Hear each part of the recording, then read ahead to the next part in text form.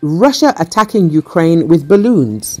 Ukraine has accused Russia of turning to balloon power to support its invasion of the country. Moscow has begun launching aerial objects with the intention of tricking Ukraine's air defenses into firing surface-to-air missiles and exhausting valuable supplies, according to Kyiv. Suspected balloons that flew over Ukraine were detected in Romanian and Moldovan airspace, prompting Bucharest to scramble jets. Such flying objects carrying radar reflectors have been spotted over Ukraine's skies twice since the US shot down a Chinese surveillance balloon earlier this month. These fake targets were launched by Russia, said Colonel Yuri Ignat, spokesperson for Ukraine's Air Force Command. Kyiv suspects that the balloons are the latest tactic being deployed by Russia in a missile and kamikaze drone strike campaign that has intensified in recent weeks. They will exploit this when the weather is in their favor. The weather was blowing our way today, Ignat said. Ukraine's arsenal of Soviet air defense systems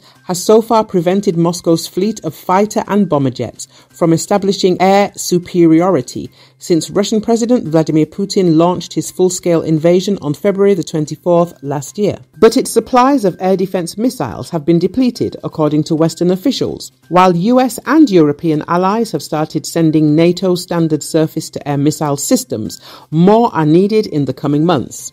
Ukraine has not disclosed whether it fired air defense missiles at the balloons. According to the Financial Times, Russia has not acknowledged launching the objects.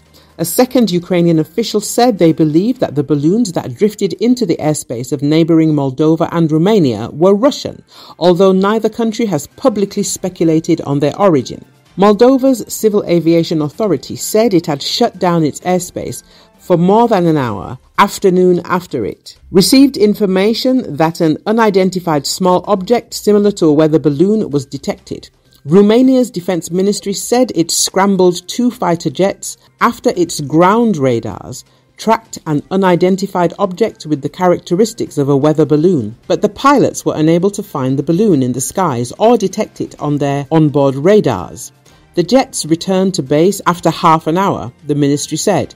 Jens Stoltenberg, the NATO Secretary General, this week warned that both China and Russia were increasing their intelligence and surveillance activities, including through balloons.